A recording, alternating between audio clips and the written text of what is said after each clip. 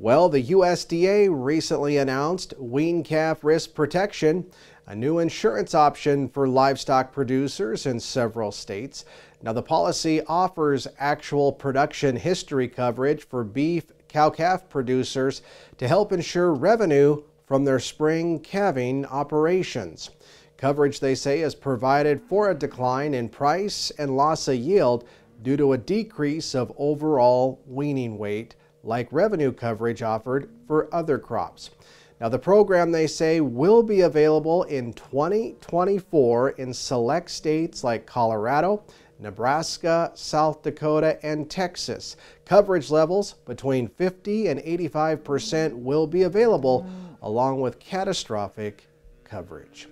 Hopefully, the program will also be expanded to other cow-calf states like Montana and Wyoming in the near future.